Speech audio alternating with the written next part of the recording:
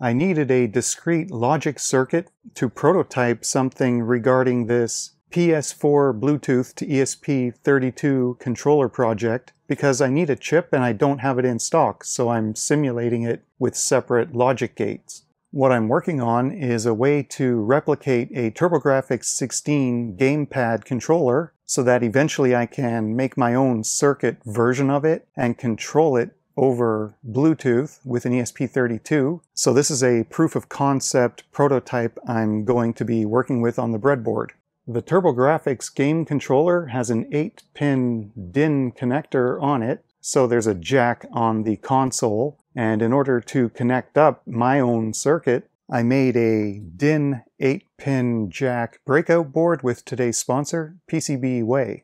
So I can make my own 8-pin cable, plug that in and connect it to a breadboard, or different cables with less pins like this 5-pin DIN can also fit. They just simply don't have the extra pins to make it an 8-pin connector. So I can just use this as a 5-pin DIN breakout as well. I've got 2 of these jacks here on the breadboard. One I can plug in the actual TurboGrafx controller, and all the pins are in parallel with another jack, which has a custom cable I assembled. I can plug this into the TurboGrafx 16, have a pass-through to the real controller, look at signals on the scope and see how it works, then unplug the controller and just have wires going to my own circuit to try and replicate gamepad functions. Then I know, once I get it working, in the future I can control it over Bluetooth. Here's a schematic from online showing the parts inside the TurboGrafx gamepad and the pinouts on the 8-pin DIN. The connector provides 5 volts and ground to the gamepad, then it has 4 parallel data pins and a clear and select control pin. So out of the 8 buttons on here, which are right here, 4 at a time are sent over these 4 data pins using this 2-to-1 multiplexer IC, 74HC157. So whether the select pin on that chip coming from TurboGrafx is high or low, it will route one bank of 4 buttons to the 4 data lines, or another bank of 4 buttons to the data lines. So when TurboGrafx wants to read in a certain bank of 4, it'll set the select pin one way, and it knows what data will be arriving on these pins. With the clear, it's connected to an active low enable on this IC. So when clear is low, it's passing through whatever bank of 4 switches are currently selected. But when the enable goes high, it forces all outputs to be low in that time, regardless of what the switches are doing. So to get a circuit to replicate this, I was trying to use an ESP32 to quickly handle all of this, but it wasn't working because by the time I could read in switches, set data outputs, and be looking at interrupts on these control signals, it would still have a delayed behavior, so the enable goes high and low in a short time. The real hardware will have set these 4 outputs momentarily low and then high again, and then back to whatever the switches are doing, responding in real time. Meanwhile, the ESP32 is over in the future, finally getting around to responding, because this enable pulse can be within 5 or even, I think I saw 2.5 microseconds of duration. And this chip is responding immediately to that, going high and going low. So I'm going to be ultimately probably using this same 74HC157 when I make a circuit, and I'm just going to hook up an ESP32 to control these buttons over Bluetooth, and then use the real hardware to respond immediately. The controller also has variable speed rapid fire options that you can enable by turning the switch in 2 different positions, or just off, so it's momentary button action, or hold it down and it will auto fire. That's what this other chip is doing, which is basically a binary counter. It has its clock input connected to enable coming out of TurboGrafx 16. So while TurboGrafx is doing control signals on this chip to read the buttons, we could just tap into one of these pulses as a clock to advance this binary counter. And then they're just tapping into a couple of different flip-flop outputs, which is going to be two different slower clock rates compared to the incoming clock. So the turbo buttons here, applying to the two action buttons, allow you to either connect those action buttons directly to ground, so it's a normal button press, or connect it to a certain pulse train at a certain rate, or a different pulse train rate. So you're getting automatic highs and lows as if you're pushing the button. So that's all this second chip is doing. I have the custom DIN 8 cable plugged into the TurboGrafx controller port, and it's going to the breadboard. Then there's another DIN 8 jack with the real controller plugged in, and all pins are connected. So it's like one long cable to the controller, but I can put scope probes in here.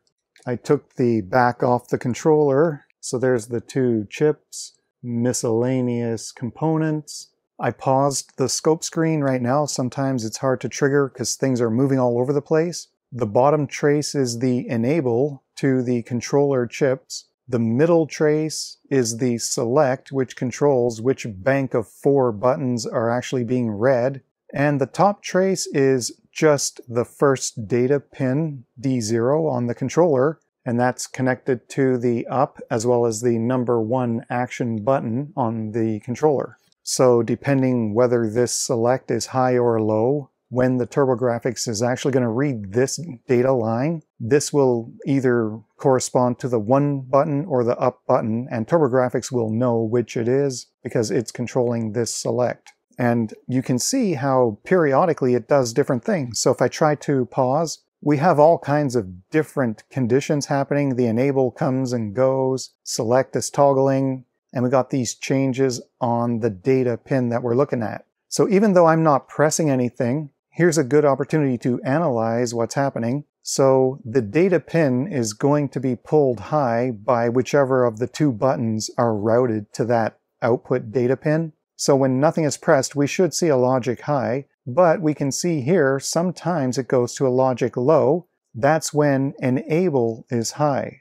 And that's because the way the chip works, if enable is high, it doesn't matter what is happening anywhere else. The output is going to be low. And that's what we are seeing here. So it's pulled high, the chip is disabled, and the output is forced low until it's enabled again. And it goes back to whatever the state of the button would be, just pulled high if nothing's being pressed.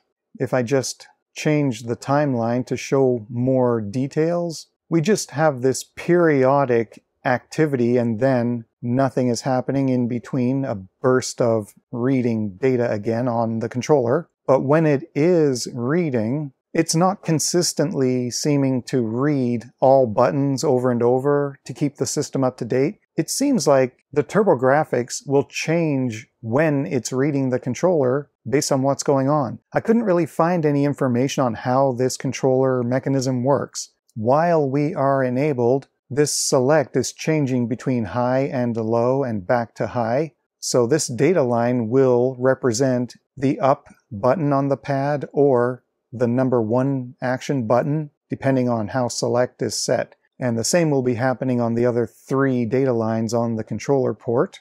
I know the number 1 or the up is going to do something here. So if I press 1, we can see now it's idling low because I'm grounding the button. If I release, it's idling high. Then it's going to read this low state somewhere in there. And now it changed its behavior. It's not reading as many things anymore. So maybe I just accidentally did something in the game, and now it's waiting for a different kind of input. So I can still press, and now it went back to reading like that. So that's what I mean by the controller just is being read differently at different points in time. And if I press up, the whole thing is not going low because I guess when select is low, it's only channeling out the number 1 button, so it's responding low.